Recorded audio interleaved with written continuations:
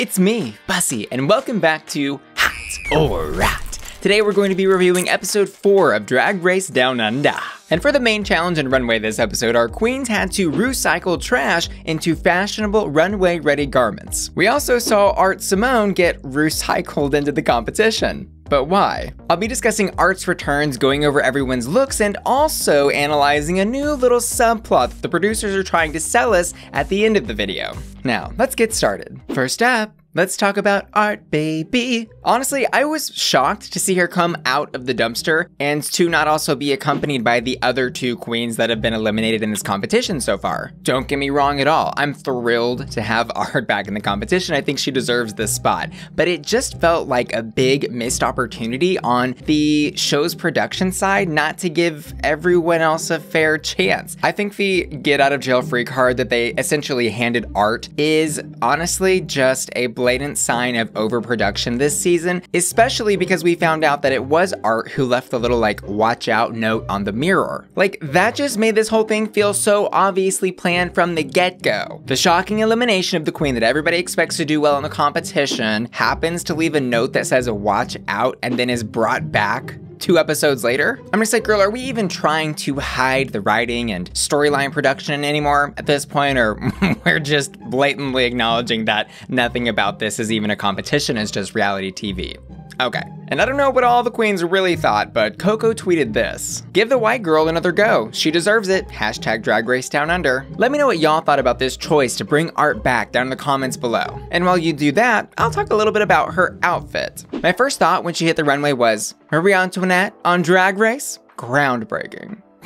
Okay, just kidding, but like, we have seen this done a million times before. Raja, Max, Detox, Jinx, Robbie Turner, Miss Cracker, Jimbo, to name a few. Hell, we've already even seen a Marie Antoinette interpretation on this season of Drag Race from Jojo in episode 1. I will say, this look was very pretty. In particular, I loved the sparkly hair, the giant headpiece. It was very camp, very drag, and very Art. It was pretty. If I could improve just one small thing about it, I maybe would have added some glitter or rhinestones to the tights just to match the glittery sparkly explosion that she had going on from like the chest up. But like, you can't say this isn't one of the best constructed looks on the runway tonight. This look is a Marie Antoinette hat. And yes, that pun was recycled. Next up, are you kidding me? Bitch, are you kidding me? This look is, to be gentle about it, revolting.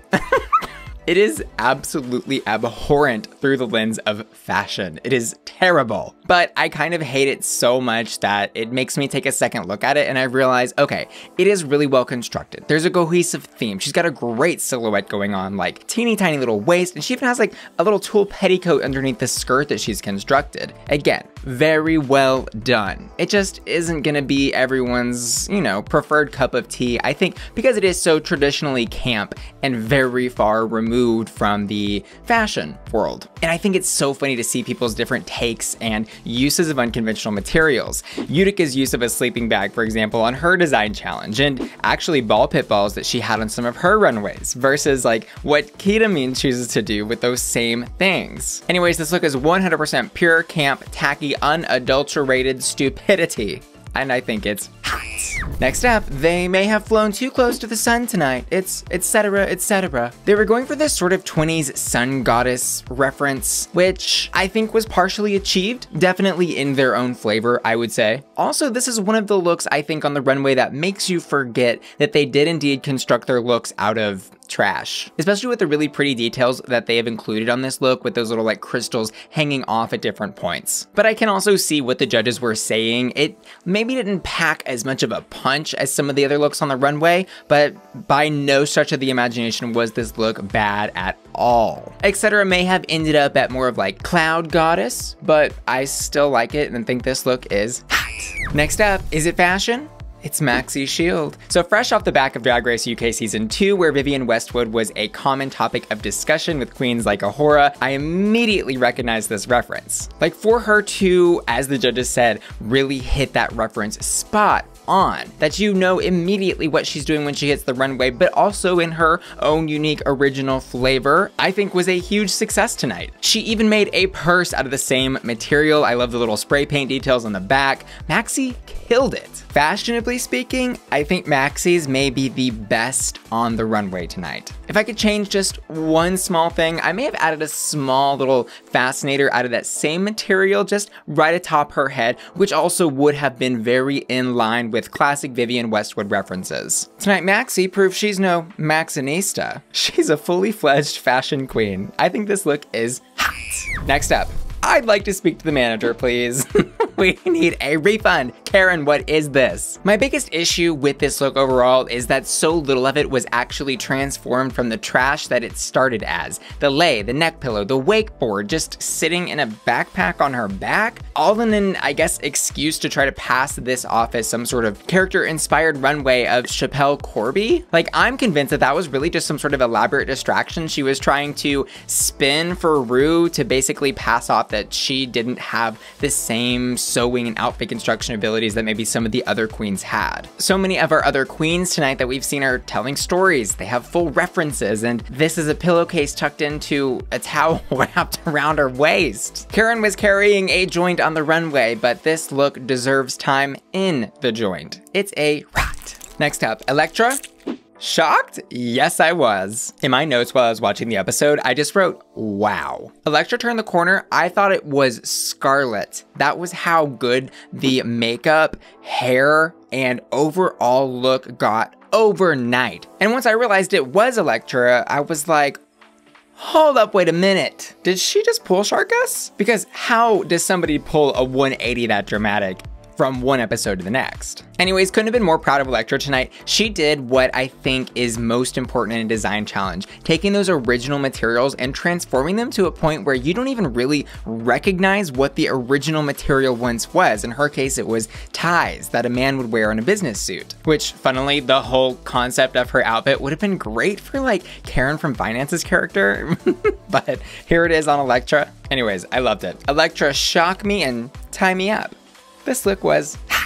Next up, you won't want to put her down. It's Anita Wigl'it. On my first watch through, I was genuinely surprised with how well Anita pulled through on this challenge. I didn't expect a fully told like book burning story, which is super important in our era of like Big Brother and fears of censorship, etc., etc.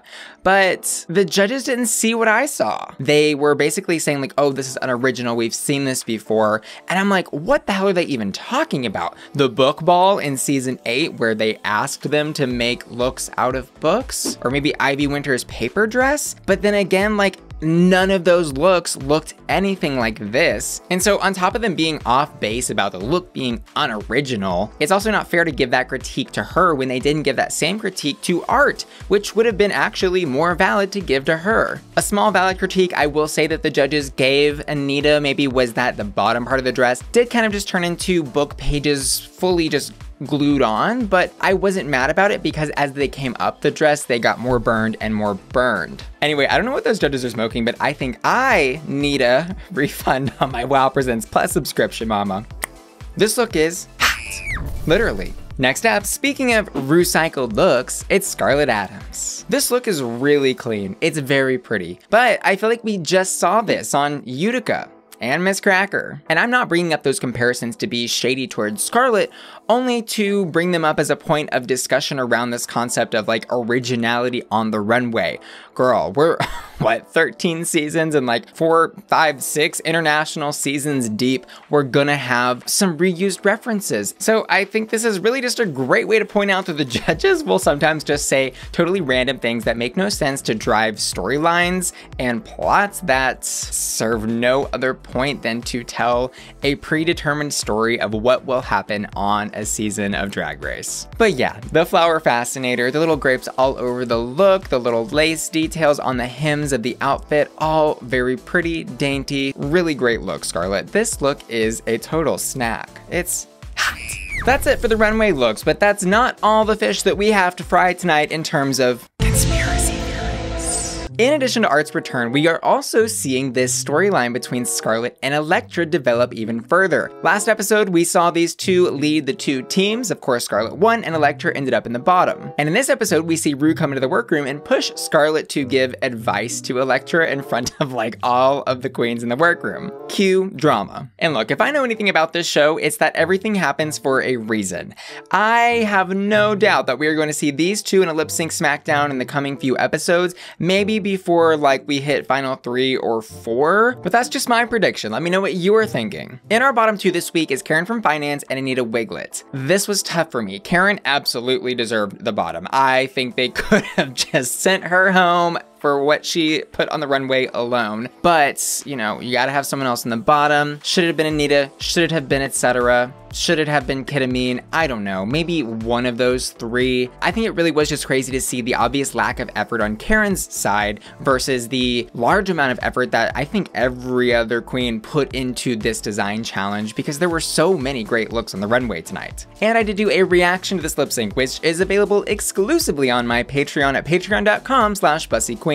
That's my members only website where my patrons get exclusive benefits like early access to my videos, access to the Bussy Queen Discord server, exclusive videos, access to vote in hottest hot polls, and more. Click the link in the description of my video to join my patron family today. We do see Anita Wigl'it sashay away, which didn't feel too right, and then they give the win to Scarlet, which, while justifiable, I think didn't sit right with me either. I really wanted to see them reward Maxi or Elektra for like really going out on a limb and amping up what they've been doing in the competition. I just don't see the point in like solidifying somebody's win status so early in the competition. Again, this maybe was just another little point to further develop that Scarlet and Elektra storyline. I guess only time will tell. My hottest hat on the runway tonight goes to Elektra Shock. I also asked my patrons to vote for their hottest hot, and tonight they've chosen Maxi Shield. I want to say thanks so much for watching today's video and give a special shout out to Alexander Aaron, Alexander Deloy, Antonio, Leo, Call Me Burke, Chris Walker, Dimitri Midnight, Chris, Merritt Kirkpatrick, Bart Reening, and Tracy, who've all just joined my Patreon at the hat